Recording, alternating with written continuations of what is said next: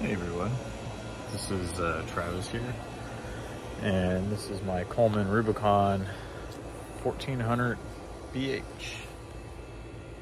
and done some stuff to it I need to show you guys and give you some info on a lot of the stuff that you can't find on the internet.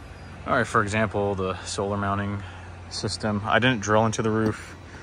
I just used a Turnabon and some 3M very high bonding tape, and use marine grade wiring into the solar input up here, and I stringed them in series so I can kick off the inverter. There's also these mounting rails. They're really small and thin and narrow, but I'm planning on doing an awning in that. All right, let's take a look inside.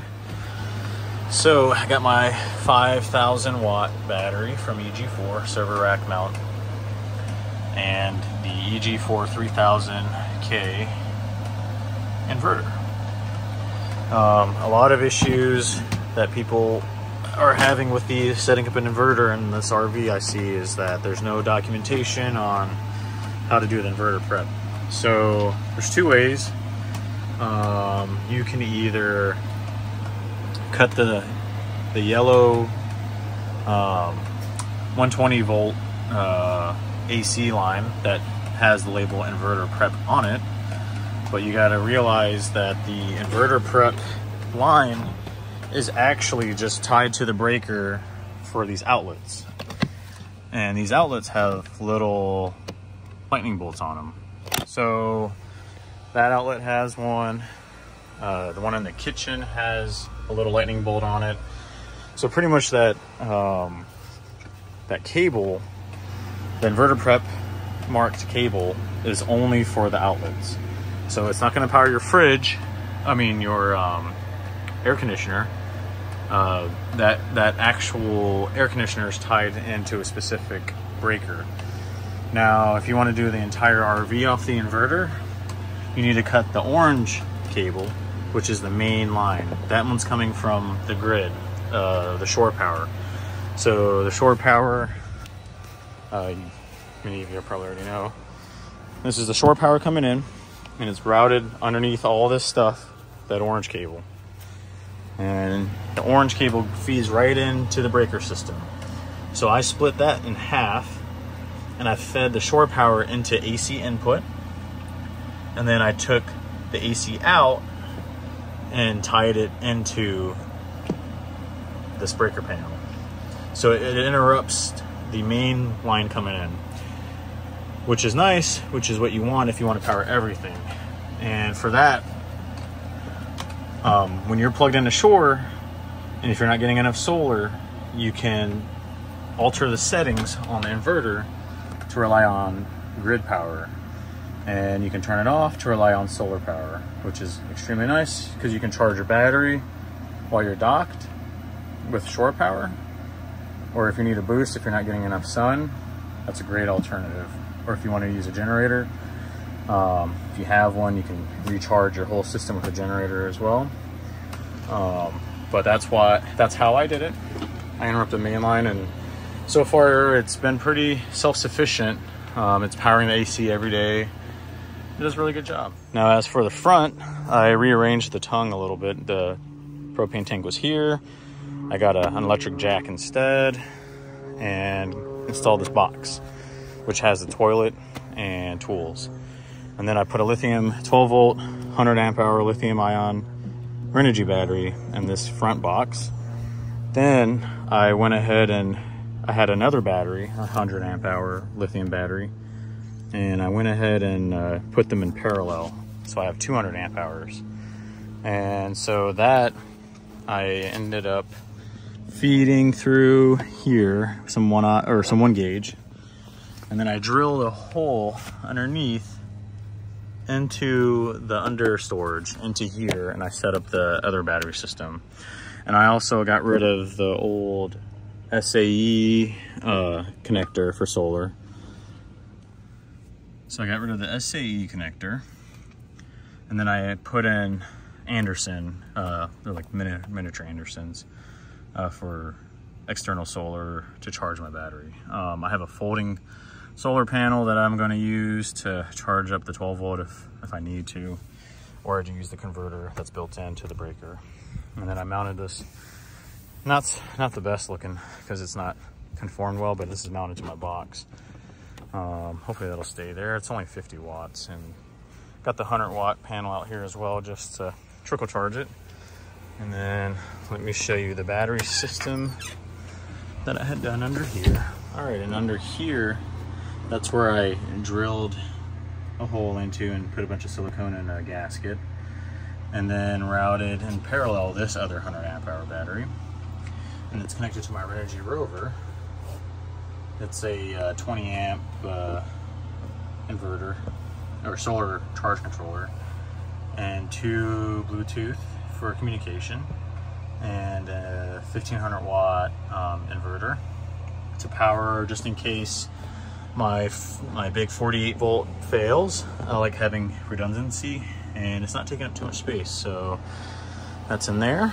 And then I have the Renogy Core, which is tracking everything, and as you can see, I'm getting about 2 amps of power at about 40 watts. I mean, it's charging both batteries. So the main issue I have had so far with this inverter is that it is hot in this thing. When I have this bed closed, it actually gets so hot it leaks to the other side, and it shuts down the inverter and doesn't power the air conditioner anymore. It's an overheat protection. So I went ahead and drilled these 3-inch holes right here. Put these soffits in for now, but I bought 12 volt fans that I'm gonna do 2 up there, because that's where the intake is, and this is the exit. This is where the exhaust is on the inverter.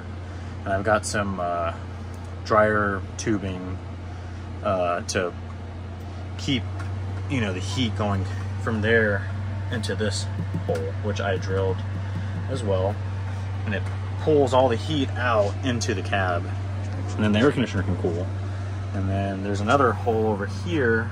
I'm gonna route more tubing around to get cold air to that inverter, so it doesn't overheat, and I highly recommend that. I also got a solar disconnect. The EcoFlow 400 watts folding solar panel is going to be used when I'm really going off grid. And how I have that connected to the 40 volt system, if I'm not using it for the 12 volt system, is I drilled a hole, and this is a MC4 connector for solar.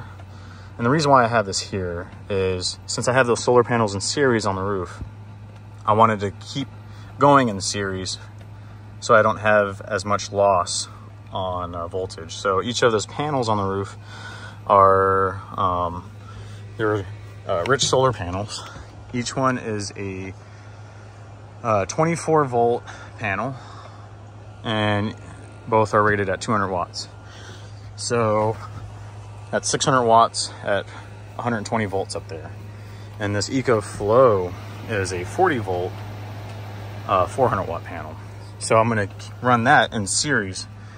So I interrupted the solar coming from the roof, and I have the positive here going the positive in here. So I interrupt this and break that bond up there, the series bond, and I'll plug in the positive from that panel and then the negative out of that panel into the here. So it completes the series. And this is in place to keep it connected in series while I'm not using the portable panel. And that way I get close to 6 and 4, about 1,000 watts of solar. So that way I'm pretty good off grid. Yeah, so, and if I'm not using it and my 48 volt system's great, I'll just use a MC4 to Anderson connector and plug it up front and charge my 2 12 volt battery systems. And what's nice about that Renogy inverter or solar controller, it can take up to 100 volts DC. So it would have no problem with that EcoFlow. But yeah, that's about the gist of it. Right now the whole RV is running off of strictly solar. Even though I have the grid plugged in, I just have it just in case. And yeah, the other mod I did was the 3-inch lift. Got the lift from E-Trailer. It's actually pretty easy to do. It took me an hour after work. Here's the lift mounting system. So it sits much higher, and I put a spare tire under here as well. Having a full-size spare would be nice if I get a flat or anything like that.